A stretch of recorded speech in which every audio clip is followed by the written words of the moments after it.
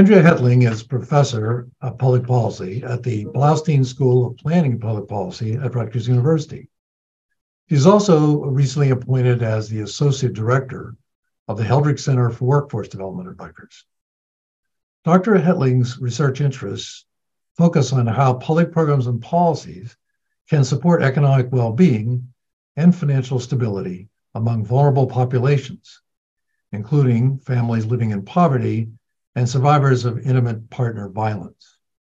In 2019, Dr. Hetling was selected as one of only 5 Family Self-Sufficiency and Stability Research Network scholars and awarded a 5-year grant by the U.S. Department of Health and Human Services.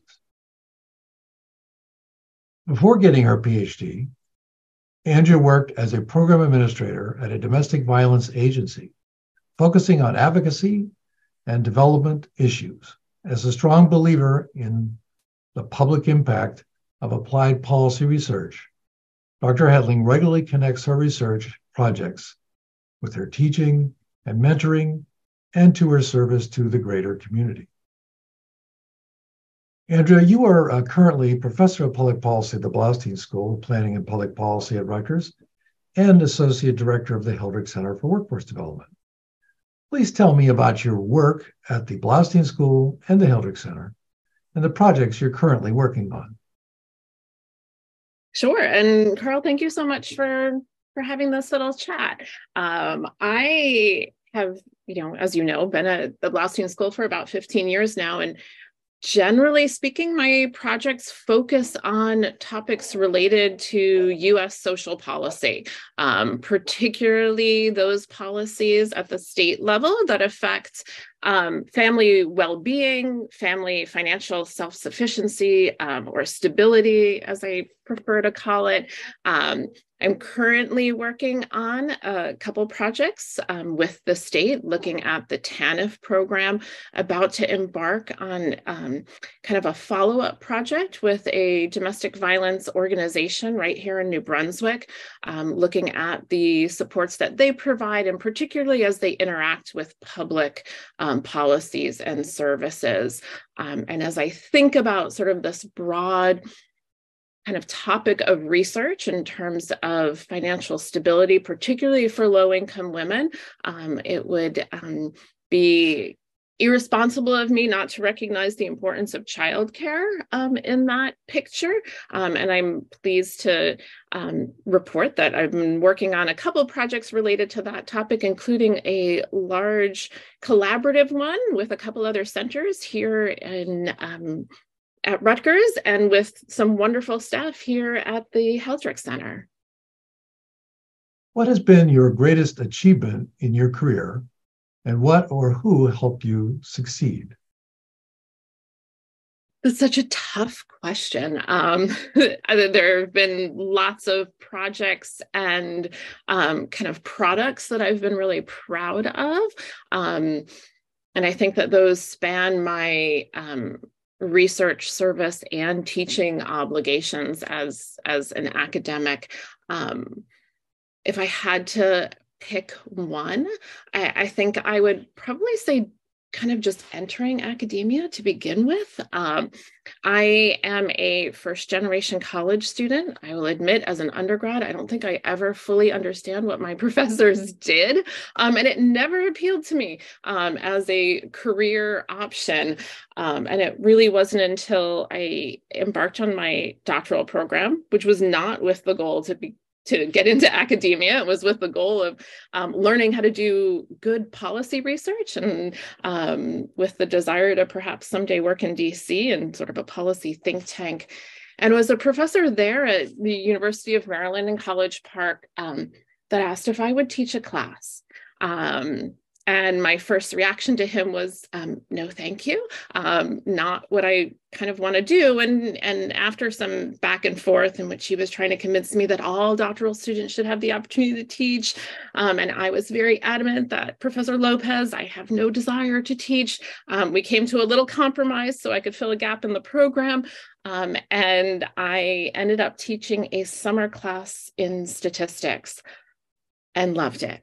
And I credit Professor Lopez for convincing me to take on that. I think oftentimes when I think about my professional life, some of my greatest achievements were opportunities that were presented to me by others, not necessarily planned steps that I had 5-10 years out. And it was kind of the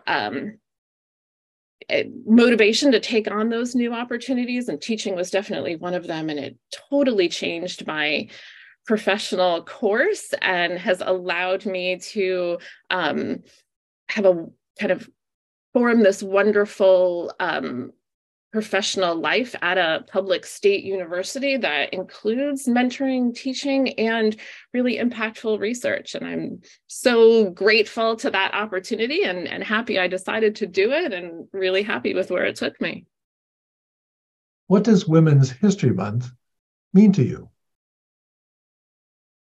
So for me, I think Women's History Month is a time that's kind of more reflective than celebratory, if that makes any sense. I know that the kind of general kind of framing of Women's History Month, along with other months that recognize the accomplishments of various groups, tends to have a very celebratory connotation. You know, the accomplishments of women.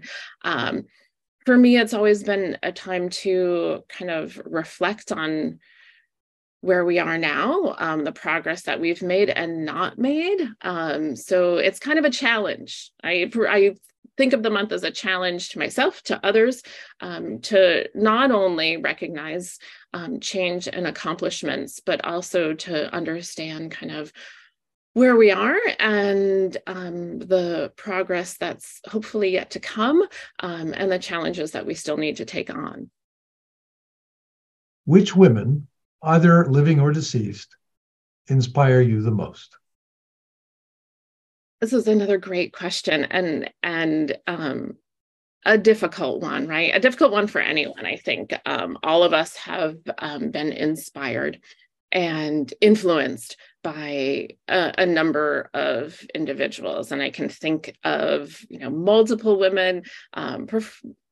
Personally, within my family life, professionally, outside, historically, given the time we're in, who I highlight today is a woman named Lesha Ukrainka, who was a literary figure, a scholar, a feminist, a cultural activist, who was born in the late 1800s and worked professionally and personally on causes related to the Ukrainian language. She published in Ukrainian, which at the time was a very political statement.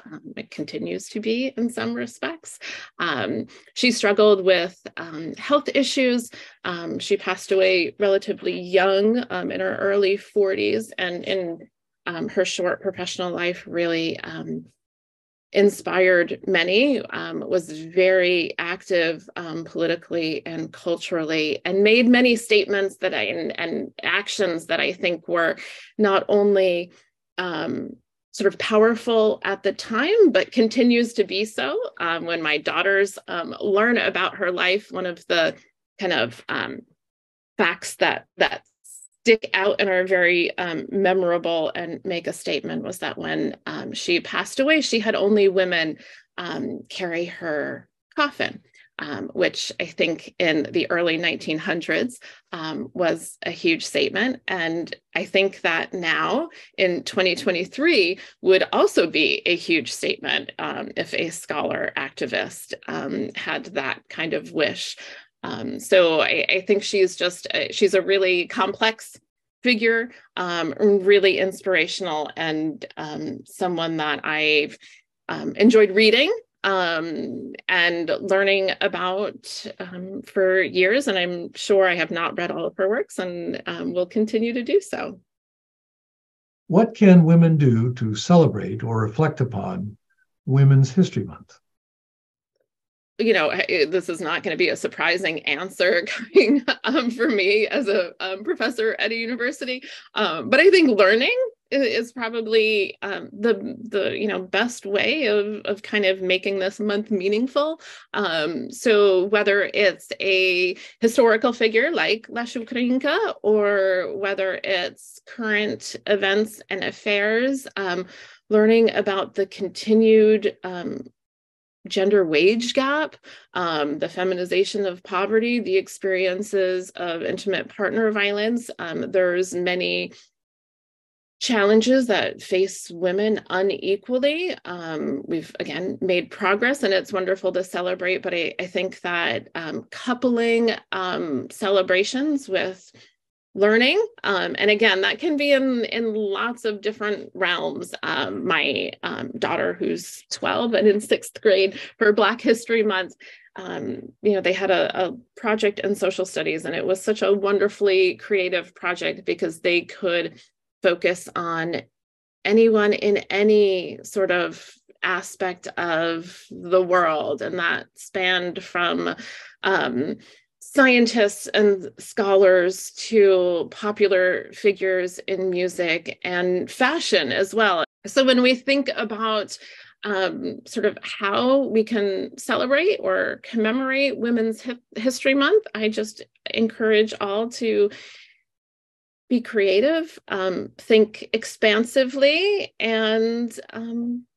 honor the progress, and take on with motivation and knowledge the challenges that still confront us.